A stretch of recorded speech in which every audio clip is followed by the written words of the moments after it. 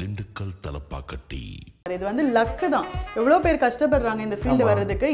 அது வந்து எப்படி கம்பெனி சீக்ரெட் இல்ல, சும்மா ஒரு ஹிண்ட் கொடுக்கலாம். எனக்கு விஜய் தேவரகொண்டா வந்தா நல்லா இருக்கும், ஓ இவருக்கு அவங்க வேணும் போல, எனக்கு அவர் வேணும், அவ்வளவுதான். நீங்க இப்படி டக்குன்னு கேட்டதுனால எதுவும் இல்லை, நீங்க வாங்க சொல்லிக்கலாம். நீங்க யோசிக்காமே நான் சொல்வேன், லைவ் ஷோஸ் தான் இப்பெல்லாம் அப்படியே டாக் பேக் எடுத்து மாட்டுறாங்க, மைக்கு மாட்டுறாங்க. ஸோ எல்லாருமே பார்க்க ஆரம்பிச்சிட்டாங்க இதுதான் அப்படின்றது. என்ன ஆப்ஷன் எனக்கு வந்ததுன்னா உங்களுக்கு ஃபார்வர்ட் பண்ணிடுறேன், ஓகேவா? அழகு முக்கியம் இல்ல, ஆளு முக்கியம் இல்ல, கேள்விதான் விஷயம். அது ஒரு வார்த்தையே போயிடுச்சு, அப்படி பட்டர்ஃப்ளை பறக்கிற மாதிரி. நம்ம ஆங்கரிங் பண்ற வர டைம் எல்லாம் ஏதாவது ஒரு கேட்டை போட்டு மூடிடுறாங்களே, அப்படி இப்படிலாம் மாட்டி விடுறீங்களே, யார் அப்ப நாளைக்கு கூப்பிட்டு ஷோ தருவாங்க? Hi, this is Vijay Sumaiya and you guys are watching me in TalksOfCinema. TalksOfCinema மக்களே வணக்கம். திண்டுக்கல் தலப்பாக்கட்டி வழங்கும் இந்த ஸ்பெஷல் ஷோட நம்ம கூட விஜய் சுமையா அவர்கள் தான் இருக்காங்க. ஸோ வணக்கம். ஹாய் முரளி. ஹாய், எப்படி இருக்கீங்க? நல்லா இருக்கேன், நீங்கள் எப்படி இருக்கீங்க? நானும் ரொம்ப சூப்பராக இருக்கேன். அண்ட் பெங்களூரில் MBA படித்த ஒரு பொண்ணு திடீர்னு தமிழ்நாட்டில் விஜயாவா எப்படி? எனக்கே தெரியல எப்படின்ட்டு. நிறைய பேருக்கு அந்த குழப்பம் இருக்குது. படிச்சுட்டு எல்லார் வீட்லேயும் எதிர்பார்க்குற மாதிரி தான் ஒரு நல்ல ஒரு MNCயில் போய் ஒர்க் பண்ணுவா அப்படின்ற மாதிரி. பட் சும்மா ஒரு டைம் பாஸ்க்கு இங்கே வந்தேன், போய் அட்டன் பண்ணலாமே, ஆடிஷன் போகுது அப்படின்னு வந்தப்போ என்ன மூடில் இருந்தார், மைண்டில் இருந்தார் தெரியல. நீ நாளைக்கே வந்து ஷோ பண்ணுமா அப்படின்னு சொன்னார். இது வந்து லக்கு தான். எவ்வளோ பேர் கஷ்டப்படுறாங்க இந்த ஃபீல்டு வர்றதுக்கு. எனக்கு வந்து இது வந்து ஒரு லக்னால தான் கிடச்சிது அப்படின்னு நான் சொல்லுவேன். ஸோ அப்படி தான் என்னோட கெரியர் அப்படியே ஆரம்பித்து அப்படியே போயிடுச்சு. ஸோ ஒரு நாள் ஆடிஷன் சும்மா அட்டன் பண்ணீங்க, பார்த்தோன்னே நாளைக்கே ஷோ கொடுத்துட்டாங்க. பார்த்தோன்னே கொடுத்துட்டாங்க. அது என் மேலே உள்ள நம்பிக்கையா இல்லை இந்த முக ராசியான்னு தெரியல, அப்படியே கொடுத்தது தான். பட் அவங்களோட நம்பிக்கை வீணாக்காமல் நான் அந்த இடத்துல இருந்து அவங்களுக்கு ஒரு நல்ல பேர் எடுத்து கொடுத்துட்டேன், அவ்வளோதான். ஆமாம், ஏன்னா இங்கே வந்து ஏதாவது ஒரு ஷோ ஒரு சான்ஸ் கிடைக்குது, அவன் நாயா பேயா அலையறான். வந்து ஒரே ஆடிஷனில் வந்து அடுத்த நாளே ஷோ பண்ண போகிறாரு. அப்போ என்னை வந்து ஆடிஷன் எடுத்த சார் அவர் சொல்லணும், டென்சிங் சார் அவர். ஸோ அப்போ நான் இருந்தப்போ அவர் இருந்தார். ஸோ அவர்னால தான் வந்து சுமையானா யார் அப்படின்றது வெளியில் தெரிய வந்தது. அதுக்கப்புறம் நிறையா பேர் ஹெல்ப் பண்ணியிருக்காங்க. ஸோ ராஜ் டிவி அப்படின்றது தான் எனக்கு நேம் கொடுத்தது. ஓகே, ரொம்ப சூப்பராக. அண்ட் நீங்கள் வெறும் என்ன சொல்கிறது, ஆங்கரிங் மட்டும் இல்லாமல் நீங்கள் பண்ணுற ஷோஸ் வந்து ஸ்கிரிப்டிங்கு, அந்த கண்டென்ட் வைஸும் நீங்கள் பண்ணுவீங்களா? எப்படி அந்த இன்ட்ரெஸ்ட் வந்து? அது இப்போது நம்ம ஒன்றுமே இல்லை, படித்தோம்ல, MBA படித்தோம்ல, அதில் என்னென்னா உங்களுக்கு கேஸ் ஸ்டடி அதெல்லாம் நிறையா நம்ம தான் சர்வே பண்ணணும், ரிசர்ச்லாம். ஸோ அந்த ரிசர்ச்சாக என்னன்னு தெரியல. இப்போது நம்ம ஒரு செலிப்ரிட்டி இன்டர்வியூ நார்மலாக போனால் டைரக்டர் நம்மளுக்கு ப்ரொடியூசர் வந்து சொல்கிறதுக்கு முன்னாடியே நானே ஒரு சில இன்டர்லாம் எழுதிடுவேன். அப்போது இட் வாஸ் லைக் ஓகே இந்த பொண்ணே பண்ண ஆரம்பிச்சிட்டா, இனிமேல் வந்து எல்லா இன்டர்வியூஸ்க்கும் வந்து நீங்களே பண்ணுங்க அப்படின்ற மாதிரி சொல்லிட்டாங்க. ஸோ அதில் எனக்கு ஆரம்பித்தது தான் அந்த ஒரு இன்ட்ரெஸ்ட். ஸோ அப்படி ரிசர்ச் எடுத்து வேறு ஏதாவது ஐடியாஸ் இருந்தால் நான் கொடுப்பேன். ஸோ அப்படி போய் அதுவும் ஸ்கிரிப்ட் ரைட்டர் ஆகிடுச்சு. ஸ்கிரிப்ட் ரைட்டர் இந்த ஐடியா கண்டென்ட் கொடுப்பேன், அவ்வளோதான். தமிழ்லாம் அவ்வளோ நல்லா வராது, அதுவும் சொல்லிடுறேன். தமிழ்லாம் நல்லா வராது, நல்லா பேசுறீங்க. வரும், எழுத 40 தான் எடுப்பேன். பார்டரில் பாஸ் ஆகிறது தான். பாஸ் ஆகிடும்ல, அது போதும். பேச தெரிஞ்சாதான், பேச தெரியணும், நம்மளாம் பேச தான் தெரியும். பேச தெரிஞ்சாதான் வேலையே நம்ம, அவ்வளோதான். ஸோ நீங்கள் வந்து பார்த்தீங்கன்னா டைரக்ஷனில் இருக்கிற இன்ட்ரெஸ்ட் காரணமாக தான் ZEE தமிழ்லையும் நான் ஃபிக்ஷன் ஷோஸில் வந்து டைரக்ஷன் டீமில் இருக்கீங்க இல்லையா? ஆமாம். டைரக்ஷன் டீம்னா என்ன சொல்கிறது, எல்லா ஒர்க்கும் நீங்களே பார்ப்பீங்க? எல்லா ஒர்க்குன்றதோட டீம் பெருசு. அது டீமில் வந்து இப்போ ஒரு 10 பேர் இருக்காங்கன்னா அதில் ஒர்க் வந்து பிரித்து கொடுப்பாங்கல்ல. ஸோ அதில் நம்மளுக்குன்னு சில ஒர்க் வந்து அசைன் பண்ணுவாங்க. ஸோ நம்ம டைரக்டர் என்ன சொல்கிறாரோ அதுபடி நம்ம கேட்கணும். நிறைய பேர் இது ஃபீல்டு நான் வந்ததுக்கப்புறம் நீ ஆல்ரெடி வந்து ஆங்கராக இருக்கிறப்போ எதுக்கு நீங்கள் போய் வேலை செய்கிற அப்படின்ற மாதிரி டாக்ஸ் நிறையா வரும் ஆப்வியஸ்லி. ஸோ அதெல்லாம் வந்து உடச்சிட்டு தான் இல்லை என்னால் முடியும், ஏன்னா எனக்கு வந்து ஒரு ஷோ டைரக்ட் பண்ணணும், பெரிய ஷோ பெரிய சேனலில் பண்ணணும், நம்ம டைரக்ட் பண்ணணும், நம்ம பேர் அப்படி வரணும் அப்படின்ற ஒரு ஆசை இருக்குது. ஸோ அதனால தான் இந்த ஒர்க் வந்து நான் இனிஷியேட்டிவ் பண்ணி நான் ஸ்டார்ட் பண்ணது. ஸோ அதே மாதிரியே போயிட்டுருக்கு. அதுக்கும் லைட்டாலாம் கஷ்டப்படலைங்க. இதுக்கு நான் ஒரு 5 இயர்ஸாக வந்து இப்போ நான் ஒர்க் பண்ணுறேன் டைரக்டர். அவர்கிட்ட 5 இயர்ஸாக நான் ஃபாலோ பண்ணிட்டு இருந்தேன். ஸோ அதுக்கப்புறம் தான் கூப்பிட்டு இந்த மாதிரி ஒரு வாய்ப்பு கொடுத்தாரு. ஓகே, ஸோ ZEE தமிழ் எந்த மாதிரி ஷோஸ்க்குலாம் அசிஸ்ட் பண்ணுறீங்க டைரக்டர்? இப்போ பார்த்தீங்கன்னா ரியாலிட்டிஸ் அதில் நிறையா இருக்குல்ல. ஸோ நம்ம பண்ணுறது வந்து இப்போ நம்மளுக்கு ஒரு பங்கு பிரித்து கொடுத்தது வந்து சூப்பர் மாமில் ஒரு சில சீன்ஸ் வந்து நம்ம பண்ணியிருக்கோம். அர்ச்சனா அவங்க பொண்ணு அந்த இது. அதுக்கப்புறம் வந்து நான் இப்போது ஸ்டார்ட் பண்ணி என்னோட கெரியர் உள்ளே போடுறதுனால நம்ம ZEE குடும்ப விருது அவார்டில் ரெட் கார்பெட்ஸ் வந்து ஹேண்டில் பண்ணி நம்ம பண்ணோம். ஸோ இப்போ அடுத்து ZEE அவார்டு வரப்போகுது. ஸோ நிறையா வந்து இந்த சினிமா ரிலேட்டடாக வந்து சவுத் சைடே வந்து திரும்பி பார்க்க வச்சுருக்காங்க. It's a big event. So அதில் வந்து எங்களோட பங்கும் வந்து இதில் இருக்குன்றப்போ நானும் அதில் ஒர்க் பண்ணுறேன்னு நினைக்கிறப்போ எனக்கு சந்தோஷமாக இருக்குது. ஸோ ரொம்ப எங்களுக்கும் சந்தோஷமாக தான் இருக்குது. அண்ட் எந்தெந்த செலிபிரிட்டிஸ் வராங்கன்னு லிஸ்ட்டு கொடுத்துட்டாங்களா? நீங்கள் ஃபஸ்ட்டு ரிவீல் பண்ணலாமா? அது வந்து எப்படி கம்பெனி சீக்ரெட் இல்லை, சும்மா ஒரு ஹிண்ட் கொடுக்கலாம். எனக்கு விஜய் தேவரகொண்டா வந்தால் நல்லா இருக்கும். உங்களுக்கு நல்லா இருக்கும். நான் சொல்கிறது வந்து அஃபிஷியலாக வரேன் அப்படின்னு சொல்லிட்டாங்களா? வர்றேன்னு டெஃபினட் கண்டிப்பா. ஏன்னா வந்து ஒரு பெரிய சேனல் ஃபர்ஸ்ட் டைம் வந்து ரொம்ப ஹார்ட் ஒர்க் பண்ணி பண்றாங்க. ஸோ கண்டிப்பா எல்லா செலிபிரிட்டியும் வருவாங்க. அந்த ஒரு ஈகர்னஸ் எல்லாருக்குமே இருக்கு. வருவாங்க எல்லாரும், நீங்க நினைக்கிறவங்களும் வருவாங்க. ஆமா. சோ விஜய் தேவர்கொண்டா வந்து ஆப்வியஸா ராஷ்மிகா மந்தனாவே கூப்பிட்டீங்கன்னா இவருக்கு அவங்க வேணும் போல, எனக்கு அவர் வேணும், அவ்வளவுதான். சரி, 2 பேர் வந்தாங்க. இல்லன்னா எஸ். அப்போ வேற தமிழ் நடிகர்கள் கண்டிப்பா வருவாங்க எல்லாருமே. ஏன்னா ஆப்வியஸ்லி இன்வைட் போயிருக்கு எல்லாருக்கும், வந்து தானே ஆகணும் ஃபர்ஸ்ட் டைம்னால. அவங்களும் சப்போர்ட் பண்ணுவாங்க, நாங்களும் அவங்களுக்கு சப்போர்ட் பண்ணுவோம், அவ்வளவுதான். ஸோ கண்டிப்பா எல்லாரும் சப்போர்ட் பண்ணுவாங்க. அண்ட் எப்போ நடக்க போகுது இந்த ஃபங்க்ஷன்? Jan 4th வந்து நடக்குது நேரு ஸ்டேடியம்ல. கண்டிப்பா நம்ம எல்லாருமே அங்க இருக்கணும், நீங்க எல்லாருமே வரணும்ன்றதும் எங்களுக்கு ஆசை. கண்டிப்பா கண்டிப்பா. இன்விடேஷன் எதுவும் இருக்கா இல்ல பாஸ் மாதிரி கொடுங்க? நீங்க இப்படி டக்குன்னு கேட்டதனால எதுவும் இல்ல, நீங்க வாங்க சொல்லிக்கலாம். இல்ல அப்புறம் உள்ள விட மாட்டேன்னு சொல்ல போறாங்க. அப்படிலாம் சொல்ல மாட்டாங்க. வாங்க, TalksOfCinema ல இருந்து வந்திருக்கோம் அப்படினா அப்படி சொல்லிடுங்க, அவ்வளவுதான். உங்களுக்கு மெயின் இது. சரி, ஓகே. உள்ள விட்டாங்கன்னா போதும். கண்டிப்பா விடுவாங்க, வாங்க, நான் தானே இருப்பேன், வாங்க. சரி, அப்போ கண்டிப்பா நாங்க வந்துறோம். ஜனவரி 4ஆம் தேதி சினி அவார்ட்ஸ்க்கு வந்துறோம். ஏன்னா குடும்ப விருதுகள் முடிஞ்சிருச்சு. அதனால அது இல்ல ஃபுல்லா சினிமா ஆர்டிஸ்ட் தான் ஃபுல்லா. நீங்க குடும்ப விருதுகளே வந்து பாத்தீங்கன்னா பிரம்மாண்டமா பண்ணுவீங்க. சோ அதுல வர அந்த ஹீரோ, அது நீங்க கேட்டது நைஸ். ஏன்னா இப்போ நீங்க இந்த இதுவே செட் சூப்பரா இருக்குல, இது பார்த்த ஞாபகம் வந்தது. ரெட் கார்பெட் மோஸ்ட்லி பண்ணிருப்போம் நாங்க. ஜி குடும்ப விருதே பாத்தீங்கன்னா கிரீன் கார்பெட்ல வந்து நாங்க ட்ரை பண்ணோம். கோ கிரீன் அந்த ஃபார்முலால. சோ உள்ள அந்த தீம் பேஸ்டே பாத்தீங்கன்னா பூத் நிறைய இருக்கும்ல, ஒரு செலிபிரிட்டிஸ் வாக் இன் அப்போ. சோ அதுவே வந்து நிறைய woman empowerment, so water save பண்ணுறது, எலக்ட்ரிசிட்டி சேவ் பண்ணுறது, ஸோ அந்த மாதிரியான கான்செப்டில் வந்து பண்ணியிருந்தாங்க. ஸோ அது ஒரு நல்ல அப்ரிஷியேட் வந்து கிடச்சிது. ரெட் கார்பெட் பதிலாக க்ரீன் கார்பெட் அப்படின்றது. So something new. Okay. And ரொம்ப நல்லா இருந்துச்சு. அந்த குடும்பம் ரொம்ப பிரம்மாண்டமாக இருந்துச்சு. கிட்டத்தட்ட சீரியல் ஹீரோ ஹீரோயின்ஸ்க்கு வந்து ஒரு வெள்ளித்திரை ஹீரோ ஹீரோயின்ஸ்க்கு வந்து என்ன பில்டப் இருக்குமோ அப்படிதான் வந்து எல்லாருமே ஒருத்தரும் உள்ள வந்தாங்க. கண்டிப்பா. ஸோ ரொம்ப நல்லா இருந்துச்சு. அண்ட் இந்த மாதிரி ஃபங்க்ஷன்ஸ் டைரக்ட் பண்றது தான் கஷ்டம் இல்ல? ரொம்ப கஷ்டம். ஏன்னா ஒருத்தர் ஒரு செட்ல இருக்க உள்ள போறப்போ வெளியில இருந்து நான் பாக்குறப்பே இது ஒருத்தர் தான் பண்ணுவாங்க போல அப்படின்னு நினைச்சேன்.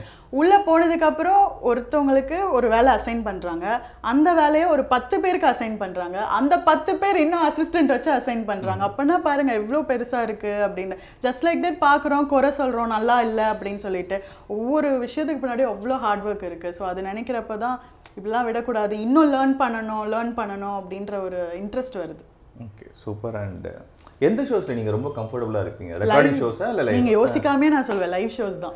அதான் பிரிப்பரேஷன் தேவையில்ல, காலர் என்ன சொல்றாங்க நீங்க இப்படி சொல்றீங்க. அப்பேற்பட்ட நம்ம தல சிவகார்த்திகேயனாவே என்ன சொல்லியிருக்காருன்னா, ரெக்கார்டட் வந்து தார்மாரா நான் பண்ணிடுவேன், என்ன லைவ் விட்டா நான் வந்து ஜர்க் ஆயிடுவேன் அப்படின்ட்டு அவரே சொல்லியிருக்காரு.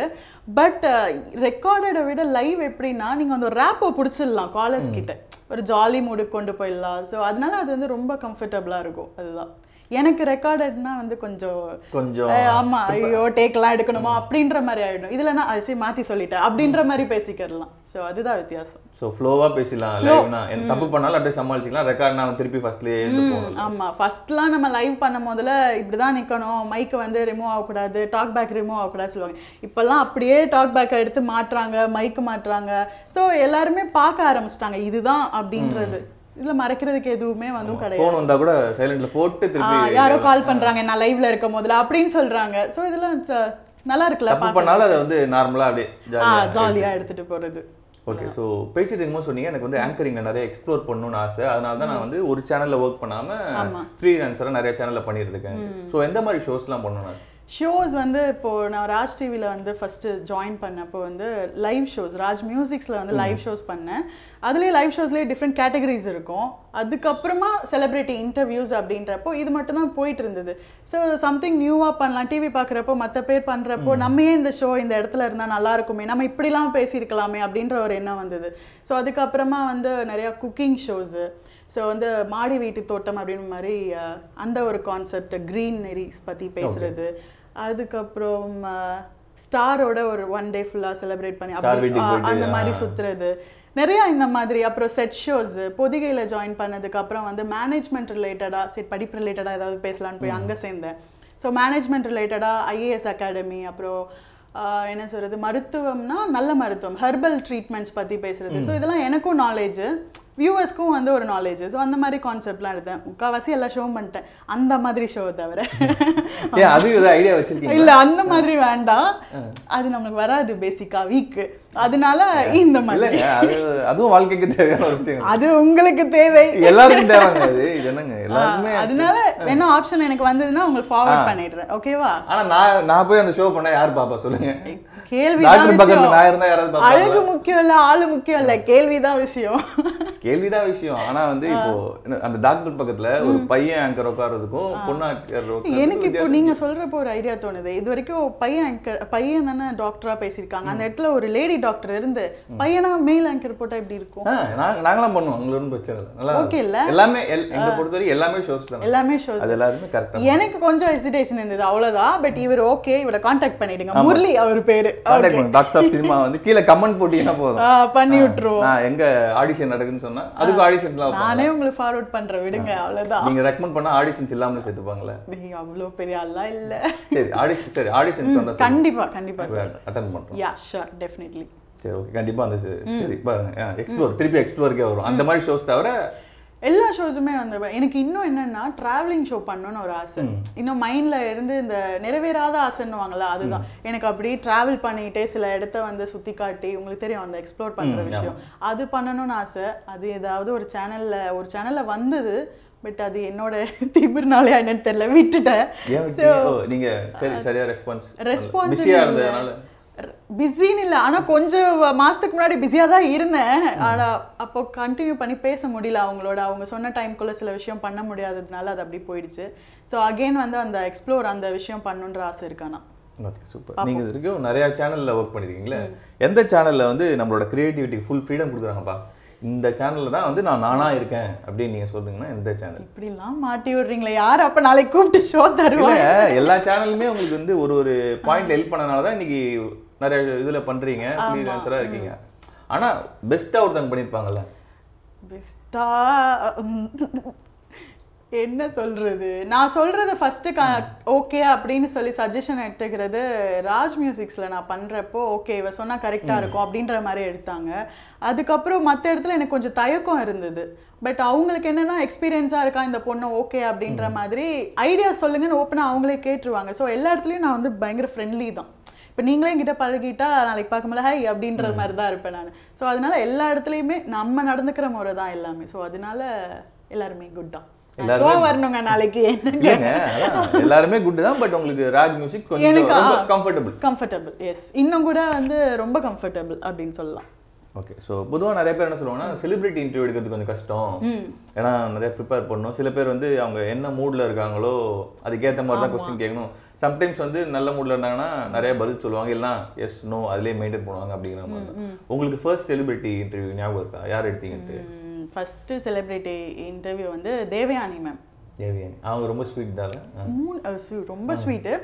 தேவயானி மேம் எனக்கு என்னென்னா பெரிய ஆள், அவங்க கிட்ட போய் நம்ம வேற ஏதாவது பேசி ஐயோ வாய்மூடு அப்படின்றவாங்களான்னு பயம் வேற, ரொம்ப பயந்தேன். அதுக்கப்புறம் என்னோட கோ ஆங்கர் ஒருத்தர் இருந்தாங்க. ஸோ அதனால எனக்கு கம்ஃபர்டபுளாக இருந்தது.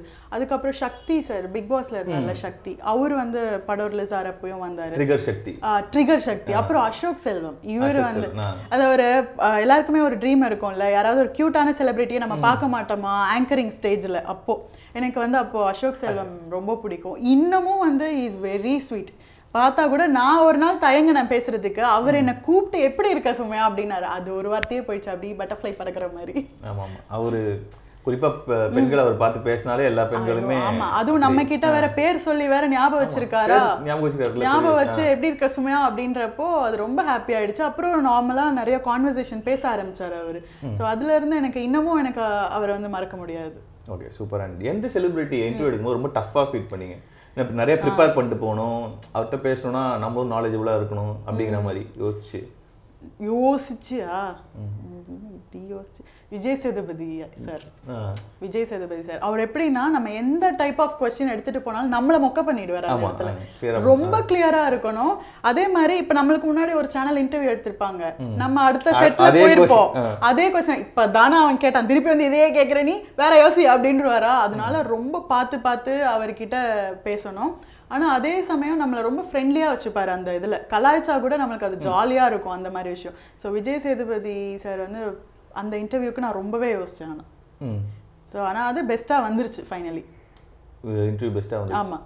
இது வரைக்கும் யாரை நம்ம வந்து இன்டர்வியூ எடுக்கணும்னு நினச்சி இது வரைக்கும் நிறைவேறாமல் இருக்கு? நிறைவேறாது சொல்ல கொஞ்சம் இதாக தான் இருக்கும். பரவாயில்ல. எனக்கு வந்து தளபதி விஜய் சார், அது என்னன்னு தெரியல, அது ரொம்ப சின்ன வயசுல இருந்து அவர் மேல அப்படி ஒரு பயங்கரமான ஒரு லவ், பாசம், என்ன வேணுமா சொல்லலாம். பிரதர்னா எனக்கு இப்படி ஒரு பிரதர் இருக்கணும் லைஃப்ல, அப்படின்னா எனக்கு பிரதர் இல்ல.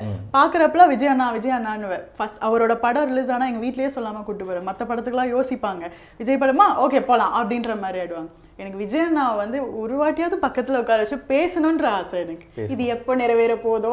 நிறைவேறிடும். பட் முன்னாடிலாம் அவர் பட ப்ரமோஷனுக்கு இன்டர்வியூ கொடுத்துட்டு இருந்தாரு, இப்போ வந்து அதை ஸ்டாப் பண்ணிட்டாரு. நான் அதெல்லாம் யோசிச்சிருக்கேன்.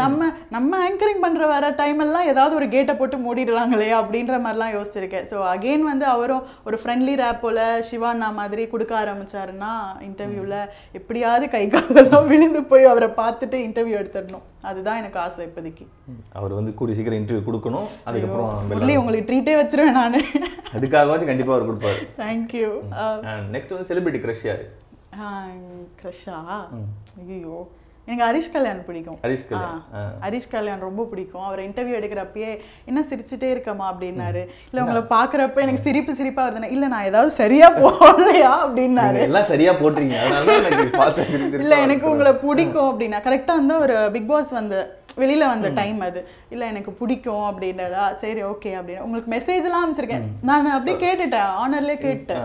நான் மெசேஜ் எல்லாம் அனுப்பிச்சிருக்கேன், நீங்க பாக்கல அப்படின்னா ஐயோ அப்படியா அப்படின்ற மாதிரி அவரோட எக்ஸ்பிரஷனே ரொம்ப சைல்டிஷா இருந்தது. ஸோ அப்படி இருக்கிறப்ப இன்னும் கூட எனக்கு ஹரிஷ் கல்யாண் வந்து ரொம்ப பிடிக்கும். இப்போ வந்து கரண்டா கேட்டிங்கன்னா எல்லாருக்குமே மாறிட்டே இருக்கும்ல, அந்த மாதிரி கிரஷ் வந்து விஜய் தேவர்கொண்டா. நான் கூட வீடியோ ஷார்ட்டா செல்லமா வீடி இந்த மாதிரி யாரும் அவர் கூப்பிட்டுருக்க மாட்டாங்க. நிறைய பேர் கூப்பிடுறாங்க. ரவுடி அப்படின்னு தானே கூப்பிடுவாங்க எல்லாமே. ரவுடி வேணாம், அவர் ஸ்மார்ட் தானே. ஸ்மார்ட் அதனால வீடி. சரி ஓகே. இப்போதைக்கு வீடி. அவர் நடிச்ச எல்லா படம் பார்த்தீங்க? பார்த்தாச்சு. அர்ஜுன் ரெட்டி பார்த்தீங்களா? அர்ஜுன் ரெட்டிலாம் பயங்கரமா பார்த்தா. ஆதித்ய வர்மா பார்த்தீங்களா? பார்த்தேன். ரெண்டுத்துல எது பெஸ்ட்? ஐயோ கண்டென்ட் சொல்லிருக்கணும் போலயே. கண்டென்ட் வேணுமா இல்லையா? அர்ஜுன் ரெட்டி. எப்பவுமே ஒரிஜினல் தான். பட் இதுல வந்து நான் பார்த்தேன் இவரோட ஆக்டிங் நல்லா இருக்குன்னாங்க. துருவோட ஆக்டிங் உண்மையிலேயே வேற லெவல்ல பண்ணிட்டாரு. விக்ரம் சாரோட பேர் அவ காப்பாத்திட்டாருன்னு தான் சொல்லணும். ஃபர்ஸ்ட் படத்துல இவ்ளோ சீரியஸ்லி சான்ஸே இல்ல. அப்படியே இப்படி உட்கார்ந்துட்டு இருக்க அவரை பார்த்து அவரோட எக்ஸ்பிரஷன்ஸ் எல்லாம் வேற லெவல்ல இருந்தது. ஆனா நீங்க கேக்குறப்போ ஜென்யூனா சொல்லணும்னா எனக்கு அர்ஜுன் ரெட்டி. ஆமா, இருந்தாலும் ஏன்னா அதுல வந்து கொஞ்சம் மெச்சூர்டா இருக்கணும். விஜய் தேவர்கொண்டா ஏஜுக்கு அது கரெக்டா இருந்து இப்பதான் எனக்கு 23. சோ அதுக்குள்ள இவ்வளவு பெரிய கேரக்டர் பண்றதே பெரிய விஷயம். சின்ன பையன் தான், ஆனா ரோல் எல்லாம் பாத்தீங்களா எப்படி குடுக்குறாங்கன்ட்டு. விக்ரம் சார் பையனா அந்த மாதிரி ஆயிடுச்சு. அதனால நல்லா இஸ் கியூட். கண்டிப்பா அவருக்கு வந்து பிக் ஸ்கிரீன்ல ஒரு ரவுண்ட் வருவாரு கண்டிப்பா. அடுத்த ஹீரோஸ்ல வந்து அவர் தான் ஃபர்ஸ்ட்ல இருப்பார் நினைக்கிறேன். அடுத்த செட் ஆஃப் ஹீரோஸ். ஆமா, இதுலயே வந்து ஒரு அவார்ட் வாங்க போறாரு. ZEEலயும் something award is waiting for him. அவ சைலன்ஸ் பிரேக் பண்ணிட்டீங்க. இல்ல அது எப்படின்னா நாமினேஷன் சொல்லிட்டாங்க, இதெல்லாம் கட் பண்ணாம போட்டு. ஓகே, இல்ல கண்டிப்பா வாங்குவார். ஏதோ ஒரு விஷயத்துக்கு வாங்குவார், அவ்வளவுதான். பெஸ்ட் டெபியூ ஆக்டர் அவ்வளவுதான், சிம்பிள். எஸ், அவர் தவிர வேற யார் கொடுக்க முடியும்? எனக்கு தெரிஞ்சு வேற யாருமே டெபியூ பண்ண மாதிரியே தெரியல 2019ல. யாரும் பெருசா இல்ல. இவர் வந்து ஒரு கிரியேட் பண்ணிட்டாரு ஒரு இம்பாக்ட். சோ அதனால definitely is okay, lucky only. ஆமா, பொண்களுக்கும் பிடிக்கும்ல பயங்கரமா. ஆமா, நீங்களே ஒரு கேர்ளா யோசிச்சு பாருங்க, அவர் பிடிக்குமா பிடிக்காதா? பிடிக்கும். அவர் பிடிக்கிறதுக்கு நானே ஒரு கேர்ளா இருந்து சரி. ஹீரோயின் தான் கொஞ்சம் சரி. ஹீரோயினை பத்தி நம்ம ஹீரோயின் தான் கொஞ்சம் நல்லா பரவாயில்ல, நல்லா நடிச்சிருந்தாங்க. நல்லா நடிச்சிருந்தாங்களா? அவங்க பேர் கூட எனக்கு தெரியாது. பனிதா ஏதோ வருமே. ஓ தெரியல, அது எதுக்கு வேணாம்ல. அவங்க Hindi heroine. Okay fine. Okay. Fans என்ன திட்டுனாங்க பாத்தீங்களா? அதெல்லாம் மறக்கவே மாட்டேன் நானு. இந்த மாதிரிலாம் இல்ல, வேற லெவல்ல இருந்தேன். எனக்கே இப்ப பொறாமையா இருக்கு. இந்த இன்டர்வியூ பிடிச்சிருந்தா லைக் பண்ணுங்க, ஷேர் பண்ணுங்க, கமெண்ட் பண்ணுங்க, மறக்காம சப்ஸ்கிரைப் பண்ணுங்க, பக்கத்துல இருக்கிற பெல் பட்டனை பிரஸ் பண்ணுங்க. திண்டுக்கல் தலப்பாக்கட்டி.